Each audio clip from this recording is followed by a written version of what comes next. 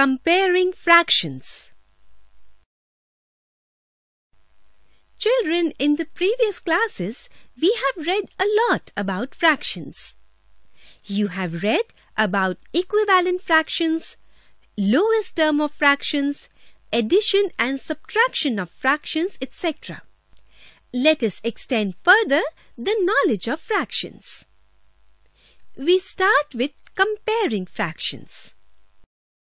Observe these figures. In the first figure, 4 by 9 part is shaded, and in second figure, 7 by 9 part is shaded.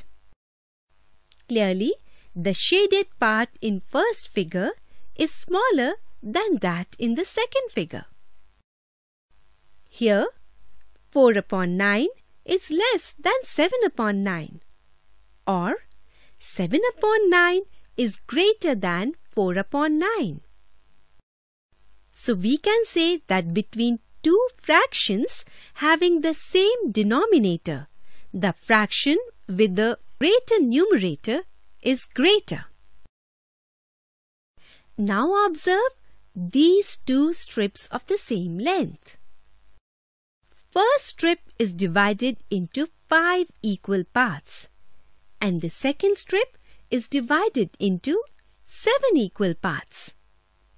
In both strips, 3 parts are shaded.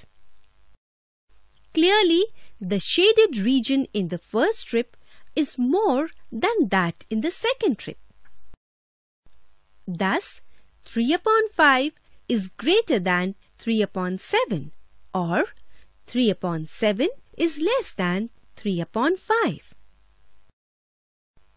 So we can say between two fractions having the same numerator, the fraction with the smaller denominator is greater than the other. Let us now compare fractions with unlike numerator and unlike denominators. To compare two fractions having unlike numerator and unlike denominators, we change them into like fractions. For this, we find the LCM of the denominators and convert the fractions as equivalent fractions with the same denominator, and then compare the numerators.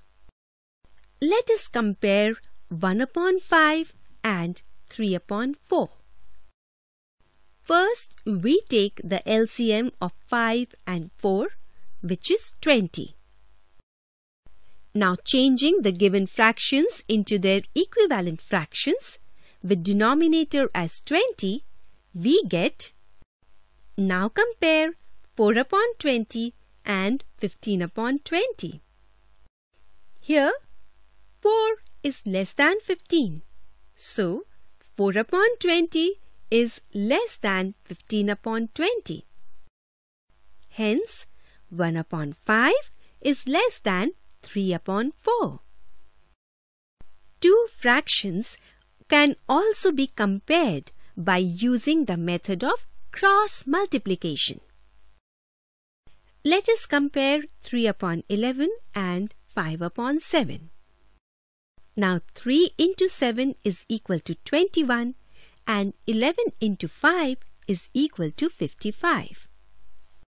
Since 21 is less than 55, hence 3 upon 11 is less than 5 upon 7, or 5 upon 7 is greater than 3 upon 11.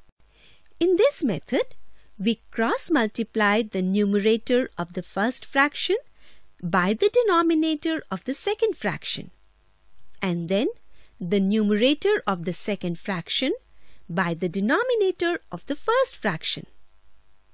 The side with the greater product is the greater fraction.